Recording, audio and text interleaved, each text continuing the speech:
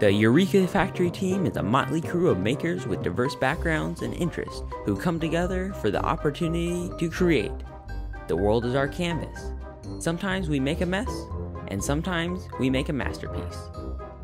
We built a giant, ridiculous alarm clock, an oversized rotating marble game, a bubbling keyboard, and now the InstaHam.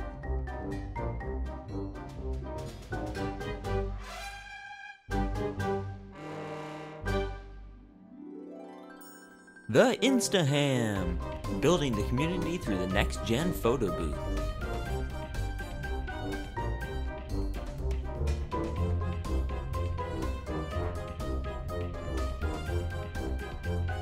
In the late 1800s, the development of the tintype, a positive on a thin tin plate, made photography relatively simple, fast, and cheap. Soon to follow, the photo booth took the next natural step, eliminating the photographer and putting the subject of the photo in charge. The joy of cramming into a little box with friends to make faces and act goofy together, and idling away a few minutes chatting while waiting your photo strip, is a thing of the past. The popularity of Instagram is due largely to its magnitude of filters that create rough and aged effects, suggesting general longing to return to a simpler time of sepia and corner frames. To that end, the InstaHam is a throwback to those earlier days.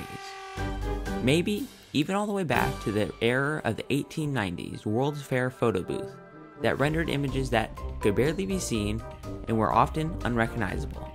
The InstaHam provides community fun, mechanical delight, and a fresh, low-def perspective in a world often rendered without the joys of imperfection.